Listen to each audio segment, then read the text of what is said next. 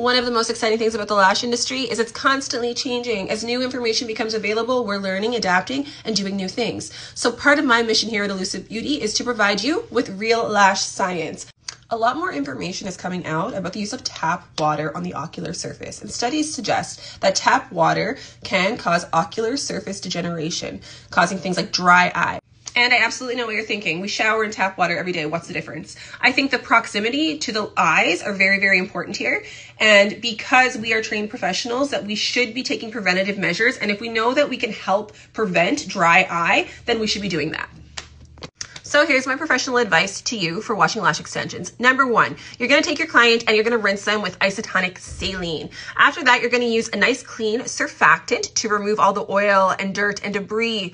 Number three, then you're gonna use isotonic saline again to rinse to make sure we have a nice clean area for the next step, which is hypochlorous acid. We're going to use a small amount of that to make sure that we have no inflammation or irritation along the lids.